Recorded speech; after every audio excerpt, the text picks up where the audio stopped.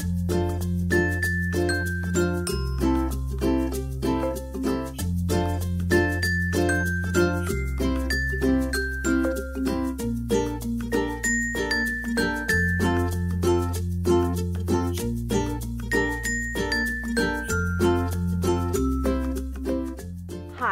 I'm Karyn Calabrese and welcome to Karyn's Kitchen. So today we're going back into the raw world and we're going to make bacon. Yes, bacon. People don't think of bacon and raw in the same sentence. I know it's kind of an oxymoron, but of course we're not going to use any baby pigs to do this. We are going to use big, beautiful eggplant, wonderful eggplant. Wonderful fiber, B6, magnesium. You're going to get wonderful, wonderful nutrients out of this bacon instead of getting sick from it, okay? So we're going to use eggplant today. We will need a mandolin, and I have juiced beet juice, all right? And the beet juice, it's an antioxidant, it's iron, and it's very cleansing to our system. So we're going to use beet juice. This is so simple, you're going to wonder why you're not making bacon every day. And the beauty of it is once you make it, it's good for quite a while. It will last and last and last. Okay, so we're going to use olive oil, and we'd like a good virgin olive oil, beet juice, and Himalayan pink salt. That's it, and you got bacon. All right, so with the mandolin, we want to slice the eggplant nice and thin so it kind of resembles bacon, and it's so simple to do. But here's the deal, if you don't have a mandolin, you can actually, there's some types of potato peelers you can use. It won't be the nice big pieces that you're going to get with the mandolin, but you see you can still slice it and get some bacon-like pieces. Now the olive oil that we use is going to make it, give it that kind of crispy, fatty-ness that you need with it. So I'm going to take these pieces of eggplant, soon to be called bacon.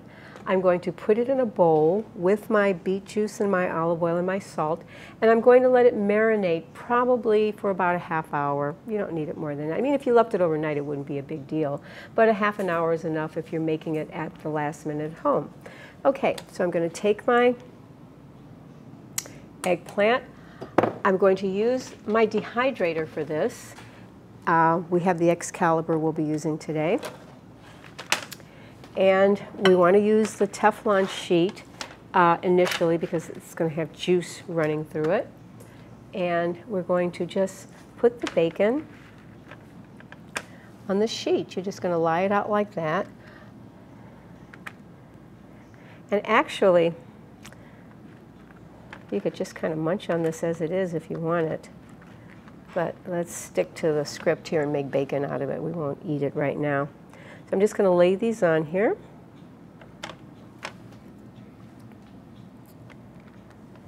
Get quite a few. You don't want to double them up. And you'll probably dehydrate it for about 2 hours, and then to get most of the moisture out. And then I would take the Teflex sheet out and leave it on probably another hour just to let it get kind of crispy through and through. Okay, now we've got our bacon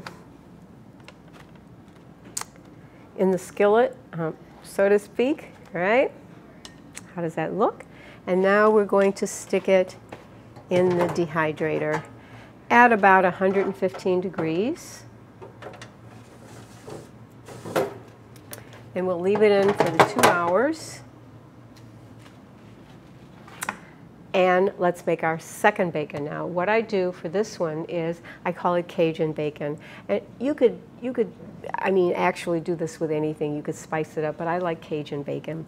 So I'm going to take, once again, my olive oil and probably use about, 2 or 3 tablespoons.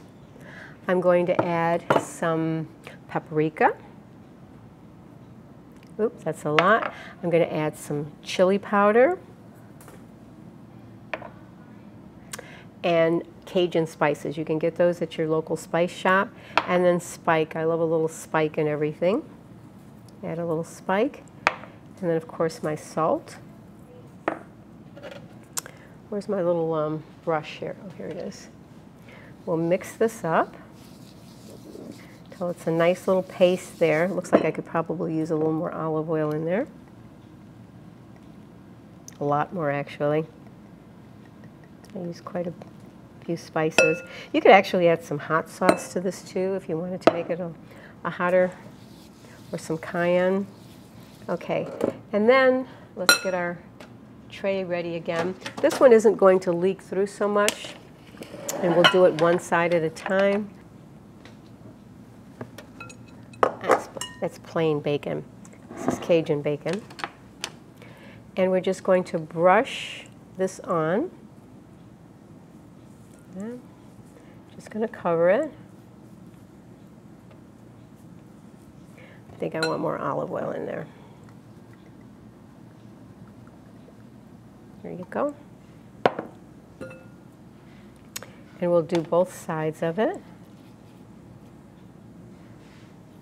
Like I said, this one you don't necessarily need the paper for. And we'll just do each one. Put that Cajun spice on there. This is my favorite, and it's a great snack to carry around in your purse or your car. We actually sell it pre-made here at Karyn's. You can order it online from us, but it's so easy to make at home. You know, it's great to travel with too. You know, like when you're looking for a snack to take with you on the plane, they're not going to stop you with your bacon. Right, I'm only going to do a couple of pieces of these, and then let's stick this in the dehydrator also.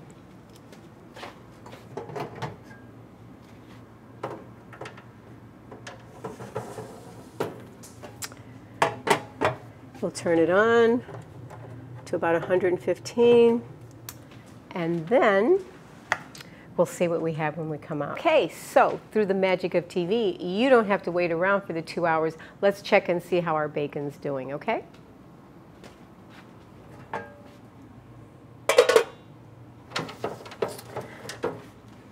And it kind of looks like bacon, doesn't it? Doesn't it look like, remind you of bacon a little bit? Does me. Absolutely beautiful. And this is the one that's so delicious just to snack on throughout the day. This is really my favorite. And the oil and the spices, it kind of melts in your mouth. So, and by the way, if you want to just get to this really quick, we also have this available on the e-commerce section of our website. You can get the Cajun bacon, you can get the plain bacon, you can get all of our breads, and you can get a raw mayo too, shipped to you. But I really want to see you try and do it in-house yourself. So this is a couple of slices of our white bread. And I think we've done a video how to make this. So you can go through our YouTubes and figure out how to do the white bread. This is our raw mayo. That I know we've done for you, so you can go check it out. And this is just alfalfa sprouts, and I didn't make the tomato and lettuce. Uh-oh, no, just joking. So I'm going to take some of our raw mayo and smush it on the bread. Honestly, by the time you put all the condiments in, you it's kind of like a BLT. You know, you don't miss the real animal product in there. And I love my raw mayo, so I like to put a lot on there on both sides.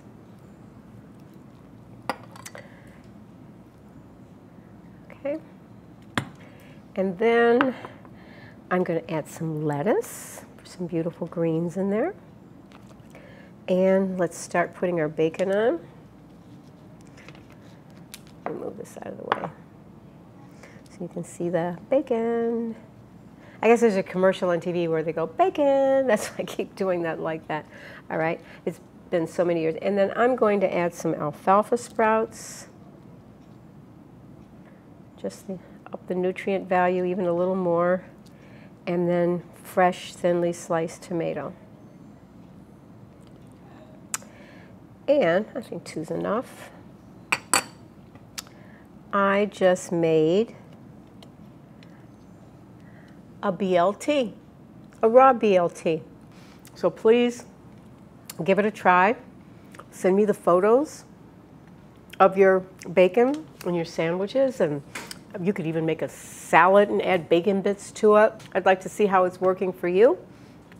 And join me on social media. I would love for you to subscribe to the channel so you get notifications of when I'm doing new YouTubes for you. And I want you to stay connected. Join me on Instagram, Facebook, because I really want you in my life and I want to be a part of yours. And please remember that if you don't take care of this, your body, the most magnificent machine you'll ever be given, where are you going to live? Bye.